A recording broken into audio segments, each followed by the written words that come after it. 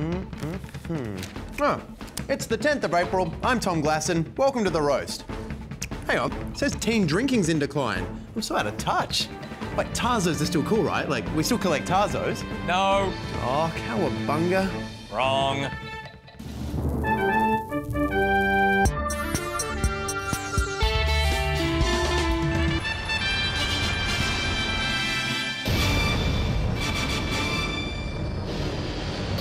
Tonight on The Roast, teen drinking is in decline and Bob Carr releases excerpts from his memoirs. So while we find a new TV that hasn't been filled with beer, we'll cross to Mark Humphries with the headlines. Retailer David Jones looks set to be taken over, with a South African retail group offering a $2.15 billion bid. So just to clarify, David Jones, an Australian icon and oldest department store in the world, worth $2 billion, thing you play on the toilet, $7 billion. The bid came from Woolworths Holdings, and its CEO Ian Moyer, seen here being photobombed by a mannequin, believes that despite falling sales, there is a future in retail. The department store isn't dead. Mediocrity is dead. Poor retailing is dead. You hear that, mediocre departments of David Jones? I'm looking at you, electronics department. Your days are numbered. Though I will miss you charging me $45 for a CD trapped in a case that can only be opened by giant skeleton key. If the deal goes ahead, it will be the biggest takeover of a shop I only go to at Christmas time. Alex Perry, fashion designer and skeptic of top buttons, has apologised for using an extremely thin model at Sydney's Fashion Week. Perry failed to notice how thin the model was, blaming a serious lapse of judgment, though I think he just couldn't remember where he put his glasses. The model, Cassie Vanden Dungen, has defended her appearance, posting photos of her meals on Instagram. Love catering at Fashion Week. Hashtag love my job. Hashtag love food. Hashtag I am who I am. Hashtag deal with it.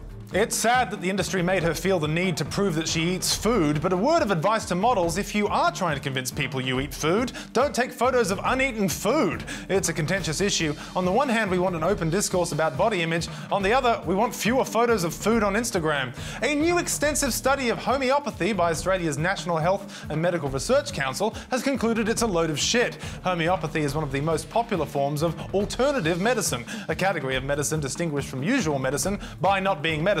Now, I would explain to you how homeopathy treatment works, but it doesn't work, so I can't. John Dwyer, Emeritus President of Medicine at UNSW, says the homeopathy industry has not got a leg to stand on. But homeopaths who believe in the principle of like cures like will no doubt cure that missing leg with a few millilitres of diluted leg. Dr. Nicholas Zepps, who extensively researched homeopathy, says the evidence suggests users of the treatment are wasting their money. But Sarah from Bikram Yoga says it's definitely worth it. So who knows what to believe? For The Roast, I'm Mark Humphries. Thank you, Mark. Well, first up tonight, former Foreign Minister Bob Carr has released excerpts of his memoirs to the public. And we actually have an advanced copy of the whole book, but given it is 502 pages long, it'd take 50 roasts just to get through it. So we'll stick to the highlights. Thank you, Tom. 502 pages. I'm going to need a minute. Well, you can have half of one. Now, the book is a day-by-day diary of Bob Carr's time as Foreign Minister, which obviously was a job that required quite a bit of foreign travel, and it took its toll. As he noted, business class, no edible food, no airline pyjamas, I lie in my tailored suit. And I gotta say, that sounds less like a diplomatic journal and more like something I heard at Slam Poetry last night. Business class, no edible food, no airline pyjamas, I lie in my tailored suit. Crumpled, crinkled, ruined. The suit or me? Both. Thank you. My poems are available in the Quinoa Lounge. Peace and love. Business class sounds like a nightmare, and so does that quinoa bar. Yeah, it gets worse, Tom. According to Carr, the sleeping pods were arranged in a design that owes a lot to the transatlantic slave trade. You think that's a bit hyperbolic? I think it's a little like a Steve McQueen film. He was born a free man. He grew up a free man. He was never not a free man. But one time when he flew business class, he wasn't even given free pajamas. I thought it would have knocked about 2 years off my life. Bob Carr is 12 hours a slave. I tell you what, I prefer first class anytime, anytime, anytime, anytime. And if you thought flying business class was doing it tough, Well, you're probably Bob Carr, but it's nothing compared to the horrors of flying first class. After one particular nightmare, Bob Carr rightly complained and received this apology from Singapore Airlines' regional vice president. Please accept my sincere apology if any part of our first-class in-flight offering fell below your expectations. Specifically, I have taken note of the lack of English subtitles for the Wagner opera Siegfried. Oh, poor Bob Carr. Nothing ruins the majesty of watching German opera on a tiny screen with shitty headphones and a pressurised flying humidor, like not being able to read along with the singers. But it's not just complaints. No, Carr also makes a lot of bold declarations, like how he felt sitting in a room with world leaders Barack Obama and Vladimir Putin. I cannot feel humble. Interested? Curious, of course. Just not humble. And just how not humble is Bob Carr? I am foreign minister. I soar above the mundane and serve my country. Honestly, this guy is the Kanye West of Australian politics. Everything he does is the best thing anyone's ever done, even when he's not trying. Unintended brilliance by me to be in Laos and Thailand this week. Nobody in the media could trap me on leadership. You see, what anyone else calls good luck, Bob Carr calls unintended brilliance. Now, whoa! That almost hit us. Bit of unintended brilliance to not be standing there. Of course, given it's 502 pages long and Carr was only in office 18 months, you can't help but feel he was writing this thing on the go. And that his publishers do not know how to market Carr. He says he has more energy than 16 gladiators. His ambition is to have a concave abdomen defined by deep-cut obliques. Based off these quotes, it's my understanding this is the memoir of an unintentionally brilliant, jet-setting gladiator slave who is really ripped and loves Wagner. Now, the front cover shouldn't be this, it should be this. Now, that's a front cover that would shift some units. I'm going to go talk to his publisher. And it's a good note for future writers of memoirs. Since most politicians seem to release memoirs after leaving office, it's hard not to think that everyone in Parliament is just a walking, talking draft autobiography. April 9th, and the monotony of parliamentary life washes over me with pathos afresh. April 10th, had a muffin from the parliamentary cafeteria. Pretty sure it was a bran muffin. Could have been oat. I continue to strive for brilliance amidst ceaseless mediocrity. Afternoon. What are you working on? Diary of a Shadow Minister for Fisheries. You?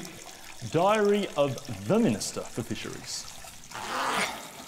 As I urinated between the Minister and Shadow Minister for Fisheries, I was struck by how amazing my book title was.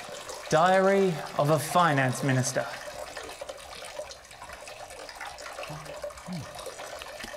Had an amazing moment in the men's room. And with all these disclosures and revelations, you start to realise no one ever speaks their mind or says what's really going on while they're in office. It's always 3 years after the fact that you get the good stuff. If you want to find out what's happening in Parliament now, you need Tony Abbott's 2017 autobiography. And for that, we'll cross to Alex Lee in the not-too-distant future. Tom, I'm in the year 2017, having just read Tony Abbott's political memoirs, Diary of a Cyclist and the 28th Prime Minister of Australia. Now, this explosive account of Abbott's time in office and peddling around his office shows that everything you know about politics in your time is completely wrong. The intrigue, the double-dealing and who's in the closet will astound you, but you'll have to wait till none of this matters before you hear these stories. What, you won't tell me anything that's in it? No, I won't. All I can say is beware 8:19 p.m. 10th of April 2014. But that's today, and that's almost now. We'll be right back. Thanks, Tom. Hey guys, have you ever received an ominous warning from the future? Was it a message from a time-travelling reporter? If so, what did Alex say would happen to you?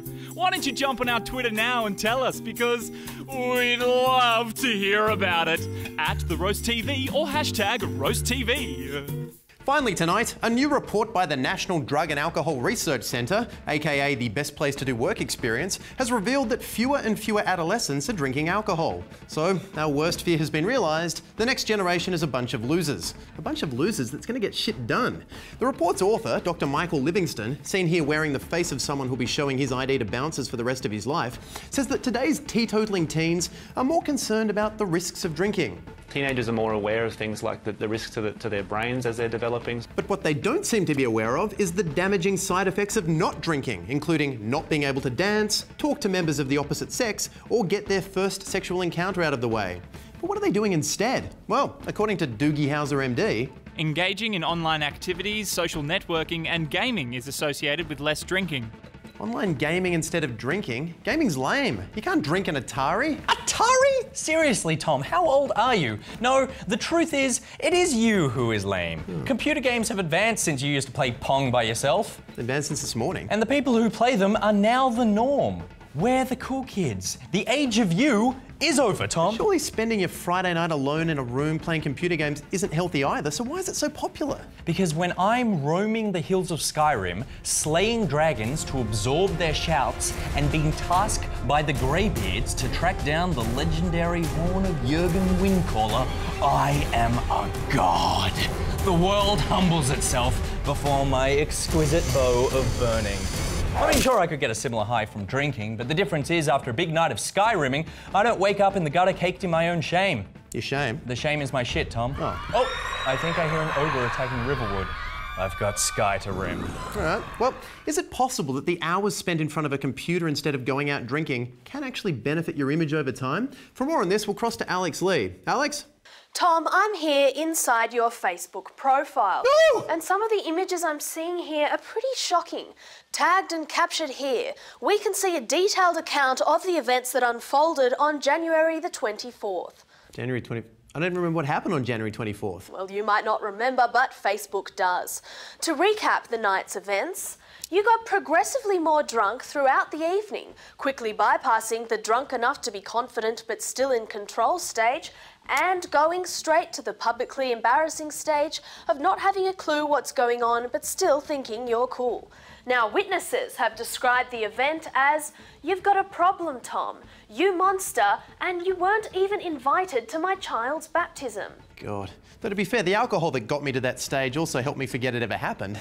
Well, these teens are onto something, Tom. One of the biggest risks of binge drinking is that you'll be captured forever on social media. Yeah, I think we'll probably leave it there, Alex. Thank you very much. Doing body shots of sacramental wine. Okay, unfriend. Oh, wait, I forgot to ask her what happens at 8:19. Oh, God, it's 8:19 now. Tom, before we go, let me read you the remaining 376 pages of this book. No, they're not. In my tailored pinstripe navy You know what, suit. I'm going to stop you there. I've got somewhere to go. You know, Tom, I don't usually let people speak to the last Dragonborn like that. Yeah, well, it's not a real name, so it's not a problem. Good night. I'd cobbled together a 4-point plan to give Arabs an alternative to demonstrations in the streets.